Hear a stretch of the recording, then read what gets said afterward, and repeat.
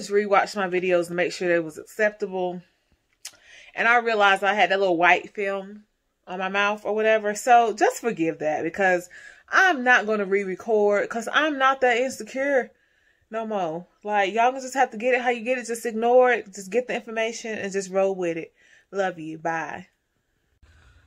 All right. Welcome back. So like, comment, subscribe, do all those good things that you guys always do to make me feel wonderful about all of my videos. We're going to continue today talking about the process that I took towards healing, because it was a long process and it was very essential to me being who and what I am today. If I would not have gone through it, then I would not be where I am today in this amount of time. Like, so I encourage you to not skip healing. I don't care how long it takes. Do not skip healing.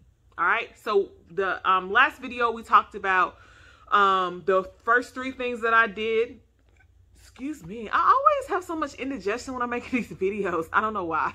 But the last time we talked about the first 3 things that I did to initiate the healing process. Number 1 was initiating no contact. Number 2 was defining narcissism and learning and educating myself on what it was that I was dealing with.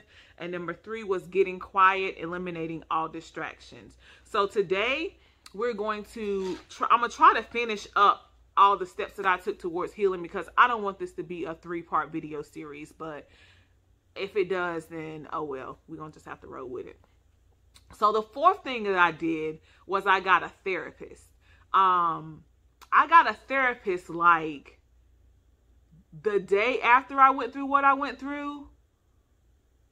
Yes, it was the next day. Like, I got a therapist. I went through what I went through probably on the 10th, and I had texted my friend and asked her who her therapist was and I had an appointment with the therapist by the 11th, because I felt so unstable that I needed help.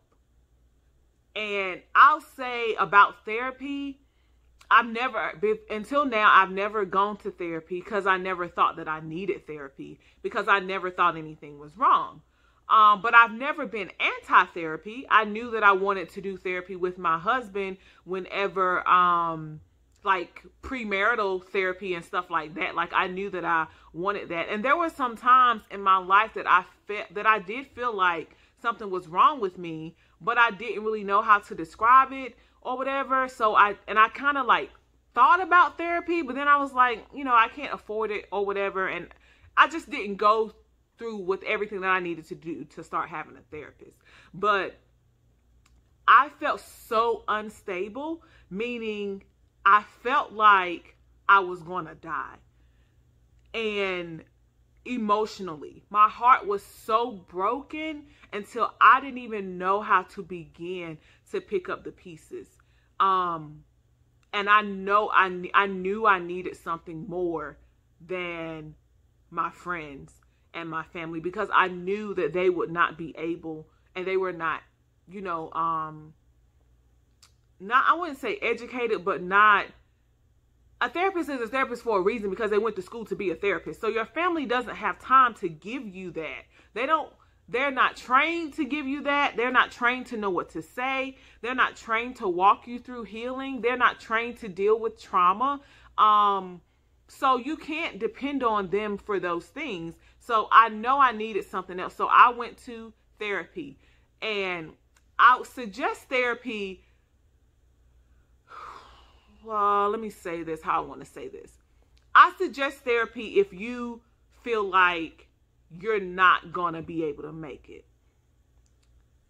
Because some people, depending on your spiritual life and your spiritual background and your spiritual strength, may not necessarily need therapy to get over trauma.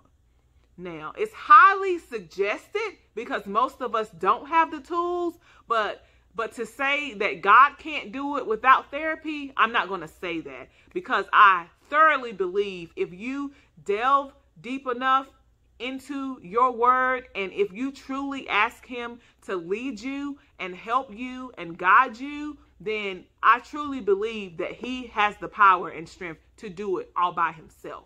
But initially, I was not trying to hear nothing about no God, because I was blaming him, and I felt like, obviously, sir, me and you, we not talking right now, because I don't know if I did something wrong. I don't know if, me and God wasn't there. I couldn't hear that at the time. Like, yes, I've always been Christian. Yes, I was raised Christian. Yes, like, I know, but I could not hear that at the time. I'm sorry. All I heard was death. All I heard was, it's over. Your life is over. You can't, like, I couldn't hear nothing positive at the time. I don't care how much positive stuff people were speaking and saying and how much positive stuff I wanted to believe.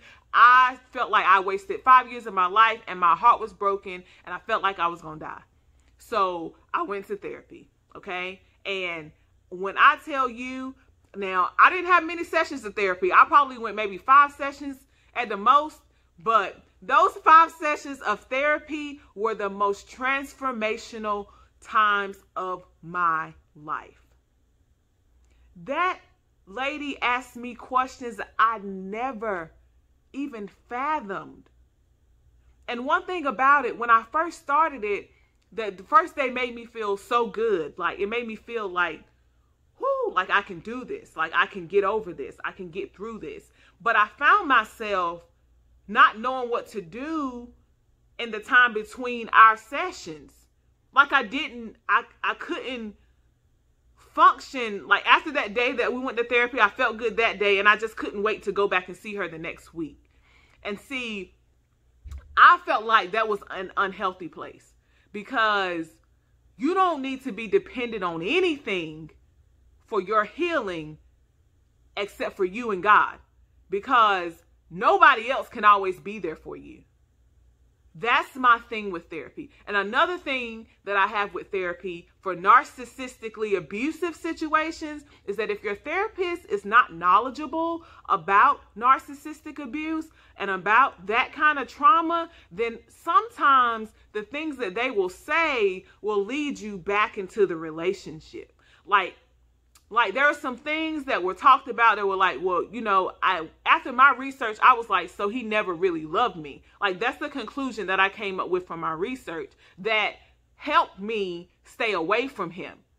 But then my therapist, who was not completely knowledgeable on the subject, was like, you can't say, hold on, someone's calling me. Was like, you can't necessarily say that he didn't love you. And that kind of made me think, like, oh, maybe he did. It made me feel sorry for him, and it made me want to see him, and it made me want to make up the relationship or to find some excuse to stay. And that's dangerous.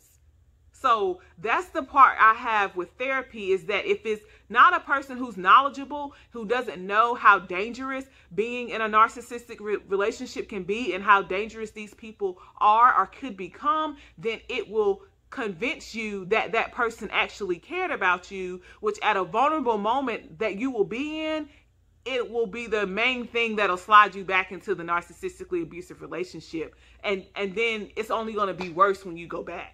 So I say do therapy if you feel like you're going to lose it, but don't depend on it.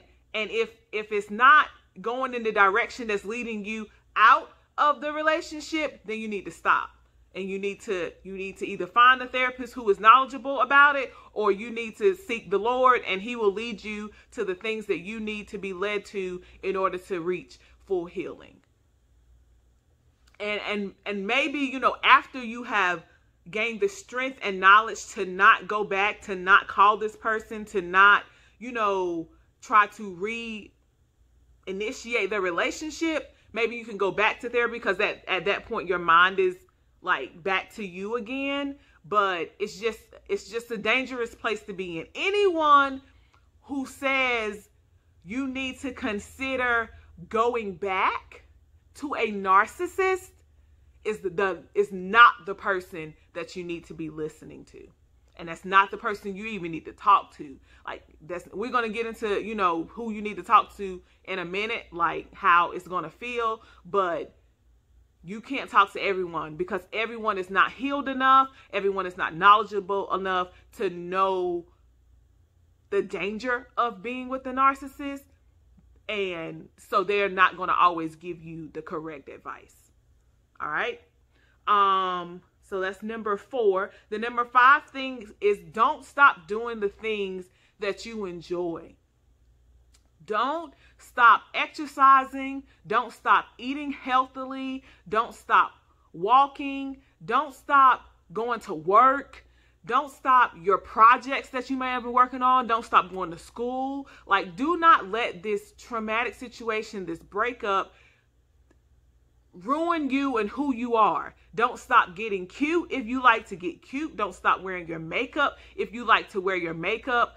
Don't stop doing those things. But instead of you doing those things for another person or doing those things for social media or doing those things for outside attention, you're going to be doing those things for you because those are the things that make you feel good. Exercise is what's going to bring, I think it's dopamine or whatever. Anyway, it gives you a boost. It might not be dopamine. It might be serotonin. I don't know. They're probably opposite. But exercise is what's going to give you the boost that you need to, like, kind of regain your confidence, kind of like get yourself rolling, kind of, even if you're not exercising to lose weight, it's going to just be a healthy thing for you to do. When you exercise, you feel better. Your body feels better. Your mind feels better. When you eat healthily, you feel better. Your body feels better. Your body looks better. Your mind is better. So don't stop doing things that promote health. Don't stop getting your nails done if you've always got your nails done. Don't stop, I don't know, coloring if you've always colored. Whatever it is that you have always done that makes you happy, that brings you joy and peace, do not stop doing those things. Just do those things for yourself, not for other people. Okay? And also on top of that, I don't want you guys to get caught up into the self-care thing that is so popular right now. Like, lighting a candle does not fix a broken heart. Okay? I don't care. Like, all those little things that people say, hey, you need to do this, you need to take a bubble bath. I have not took not one bubble bath, and I am completely healed from being in a, like, narcissistically abusive relationship. So don't get caught up on what the world deems as self-care. Self-care is healing. Self-care is knowing who you are. Self-care is, like, knowing who you are is self-care. Becoming a whole woman is self-care. Preparing rightly for your husband that you know and believe that God has sent is creating, and not creating for you, but like preparing for you is self-care. That's what self-care is. Working out. Not all this little stuff that makes you look like you are cared for on the outside. Because one thing I've learned, it don't matter how you look on the outside. It don't matter how much money you got.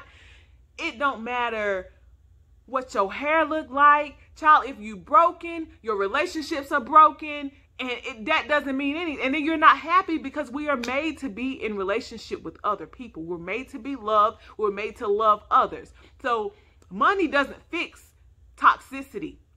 Money don't fix brokenness. A cute face and makeup and nails and earrings don't fix none of that. Okay? Going on a vacation across the world, broken, it's just, you just broken in another place. Instead of being home broken, you broken in another place. So healing is self-care. Healing. Whatever methods you use for healing are what self-care is. Not all these outside things, all these things outside of yourself. That's not what self-care is. That's just what society wants you to think self-care is, so they can make some money off of you. And you still sitting here making bad decisions, being broken, not happy, looking at other people, wanting their lives. And they broken too. Okay? All right. Next, I think we're on 6. Yeah, 6. Patience. Patience. And I'm one to be talking because I'm the type of person that I don't have time to be crying over no foolishness. I don't have time to be taking forever to do nothing, to get back to myself, all this and that. Like, I just want to, like, okay, give me 2 weeks, we done. Like, let's move on, let's move forward. That's the type of person that I am. When you have been through something like this, not being patient only gets you in the situation again. And I think that we have learned that from my life, that I have not been patient all the other times that I've broken up with people. And it led me back to the same types of people, even worse situations that took even more time out of my life. So I was determined to go the route. No matter how long the route took, I was going to go the route and stay on the route, because impatience doesn't work for healing. Impatience doesn't work for wholeness. It's a journey, okay? There are going to be some stages that you're going to go through. Stages of, I mean, some people say the stages of grief don't work. I don't know, but at least me reading about the stages of grief and recognizing what stage I was in, even though it's not like a straight road. Like, you may come to denial, and then you may be in acceptance, and then you may topple off over the anger. Like, it's not a straight line, but you will go through those stages. And you need to allow yourself to go through those stages, because if you skip them, they're going to resurface at some point again in your life. Okay? So let me just go with the stages of grief. I'm just going to say them just so you can know what they are. I got denial, anger, bargaining, depression, and acceptance. And like I said, you may go through these in any order. You may feel like you should be done with one stage, and then a week later be back in that same stage that you thought you had dealt with. That is completely normal. It is completely normal to question everything after you've been through something as traumatic as this. So I just want you to get a heads up on what you are going to experience and what you will have to go through, because if you don't go through it, you will not be whole from it. You will not get out of it what you were supposed to get out of it. Okay? Let's see, what other things did I do? I journaled. Journaling was really big. And that's something that when I was going to my therapist, she told me to do, because, and that's something that I kind of educated myself on too when I was trying to learn how to heal from the abuse. A lot of people said journaling. And when you journal, it means that you basically write how you feel. Like, you write how you feel. And initially I had downloaded some apps that helped me kind of check on myself throughout the day, that helped me be honest about how I was feeling. And I would journal at night. I would just say like what I felt, like today was a good day, or today sucked, and I mean, in addition to my journaling, I made videos, like just saying, like recounting my experience each day. I would write letters to him. I wrote a letter to him just telling him how angry I was, how disappointed I was. I didn't ever send the letter, but writing out my feelings just helped me to get it out so that it wouldn't continue to ruminate inside of me, creating all these emotions. You just need to get it out. And you're not always going to have somebody to talk to, or someone who is healthy and strong enough to even be able to receive all of this stuff from you. So you have to find ways to cope and kind of like pacify yourself. You can't be depending on all of these outside things to pacify you, because then when you come into another traumatic situation, you know, you're not going to have the tools. So now is your time to find the tools to deal with your trauma. Like these are tools to deal with any kind of trauma. You have to write out your feelings. You're not always going to have your psychologist, not always going to be available. Like if you're going down at 12 a.m. and you know what I'm saying? Like you really can't do it at 12 a.m. You need to have a method that you can do on your own when it's just you and God, if you believe in God. Okay? So journal your feelings. I even wrote letters to the girl telling her how mad I was at her, you know, and I just did it. I did it all until it was out, until I felt like, you know, just some type of relief. Because at those times, there's going to be so much stuff inside of you. You're just going to need some type of relief. So I journaled, and one of the almost last things that I want to say is that I delved in deep.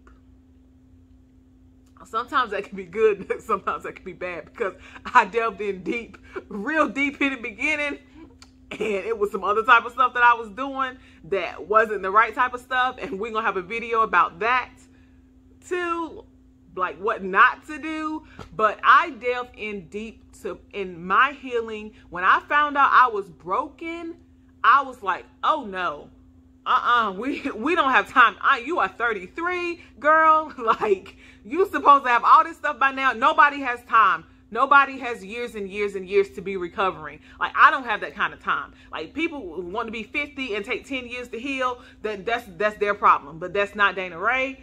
I don't have time. Like, you know, like in my situation, nobody died. So I don't have time. Time does not heal all wounds. God heals all wounds, but it ain't time, because if you ignore the wound, time is not going to patch it up, baby. And time ain't going to make sure it's not ripped back open. This type of healing requires sutures that are going to dissolve and never resurface. You need to heal from toxic relationships, and you need to never have to deal with another one again. This ain't the type of Band-Aid type of stuff. That's the problem with the world today. All these broken people walking around because they don't put Band-Aids on situations that require surgery. So deal with it so you won't ever have to deal with it again. And then so you will have the tools so when you are faced with something else that is traumatic.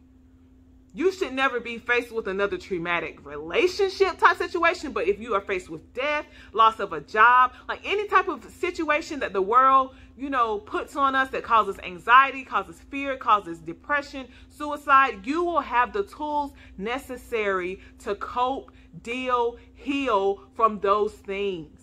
It's so important. It's so important. So delve deep. Like, if you believe in God and Jesus, I was watching 2 and 3 sermons a day. I was reading my Bible every day, definitely journaling every day. I was working out. I was eating right. And when I was even at work and I had downtime, I was doing some online classes and stuff, like learning about narcissism. And then I was doing things about it, like that were women's empowerment. And like, I did this little thing called Don't Forget Your Crown with Derek Jackson. Like, and it was like a combination of God, of me pouring back into myself what I lost or what I had forgotten about myself. And then, the self-care, the wholeness and the healing and the therapy type things. Like, it was a combination of all these things vigorously for months.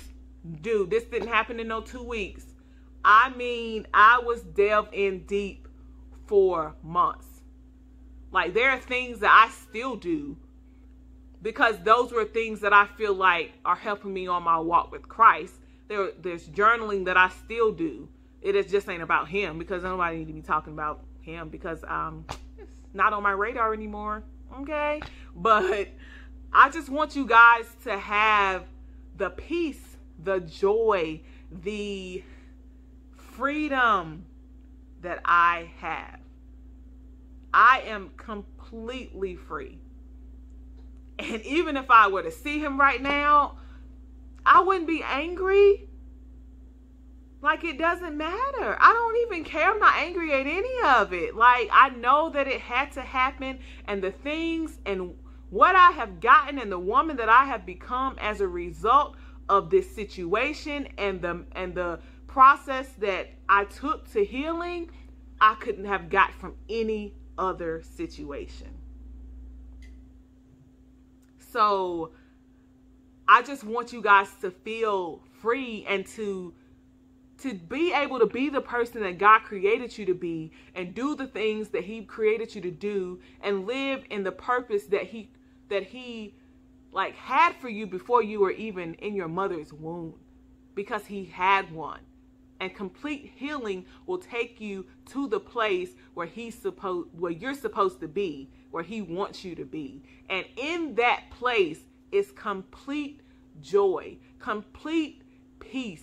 And I can't like rightly describe it, because you guys can't not get inside of me and feel it. But I wish that everyone would have this.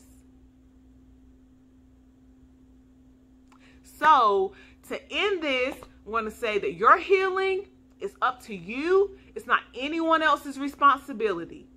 It's up to you. You have to commit to the process. You have to decide that you're going to be the person that God created you to be, and you're going to be better after this situation, not worse. You have to decide that in your mind first. Once you decide something, then you can do it. You must be patient with yourself, and you must be accountable. You need to hold yourself accountable, and you need to have 1 or 2 friends that you can count on, or a family member that is going to hold you accountable to not be in contact with this person, to not gain weight and, eat everything, even though it might sound, bad, but you need somebody that's going to hold you accountable for who they know you are. Like the cute person, whatever the person is that they remember you as before this trauma, you need someone that's going to hold you accountable to be that person and not let you fall off the wayside and just give up and just, oh my gosh, woe is me. You need people in your life who are going to do that and not allow you to settle. Okay? People don't always like those types of people. They are called honest people. They're called tell you like it is people. They're called don't nobody got time for your excuses types of people. You need those types of people, because those people are going to make sure that you live the life that they know you desire inside and that God created you to live, regardless of how you feel right now. Strong people. Okay? So I'm going to end this video here. I hope that you guys have enjoyed the methods that I took towards healing, that were the right methods towards healing. I hope that you guys are able to use this as guidance to get to the place that you should be. Like to get to the place that I know deep down inside everybody wishes that they could be and have. So like, comment, and subscribe. Ask questions if you have questions. If I need to be the person that you text so you can make sure that you don't text your ex, then reach out, boo, because I got time and we can talk and we can text whatever it is that you need to make sure that you don't go back.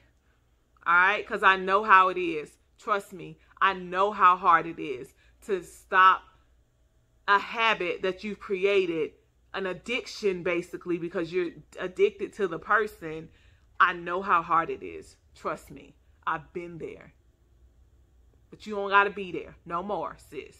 All right? So, see you guys in the next video. Bye.